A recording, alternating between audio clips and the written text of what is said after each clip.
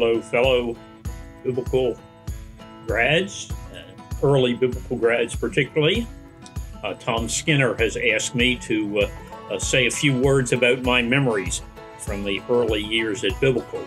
As it happens, my memory has never been very good and hasn't gotten any better since I've gotten older. I turned 80 in April 2nd.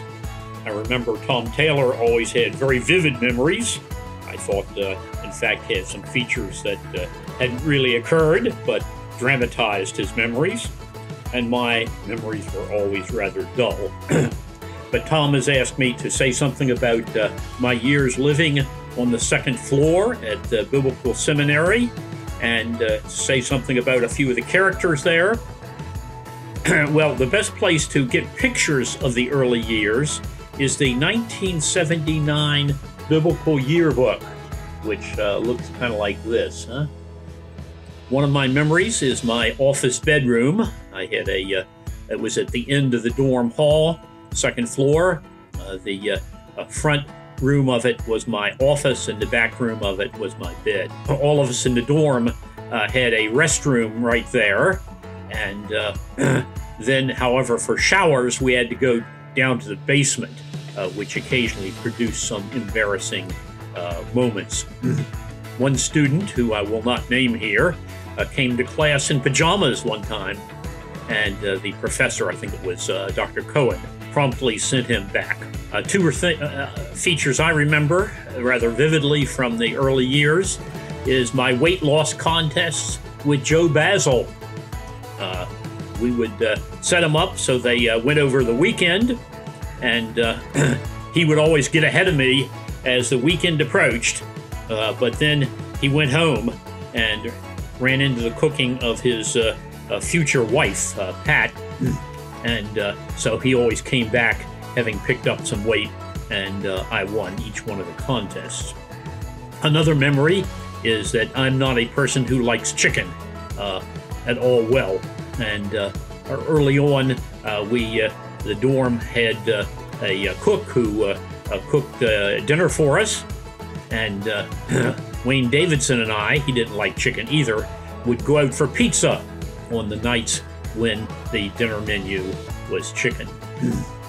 Another memory from the dorm is that eventually they put a sign, "Men," on the entrance to the dorm. And indeed, there's a men's restroom there in the dorm. But I used to say then that with that name "Men" on the entrance to the dorm, we had, I think, the biggest men's room in the state of Pennsylvania. I was asked to say something about Trinity House. Trinity House wasn't started till 1982, when the dorm was closed at Biblical. And we typically had myself and 7 students in there in the early years. Occasionally, somebody for short term would come in for an 8th, and didn't always fill the place. So we had, I think, just under 100 long-term and short-term residents over the years, about 24 years, from 1982 to the spring of 2006. Under the inspiration of Jack Grace, the regular residents for the 1990 and 1991 school year made a portrait of themselves and then did it again the next year. So I have those 2 pictures here in my room, and they have 7 students in each of those.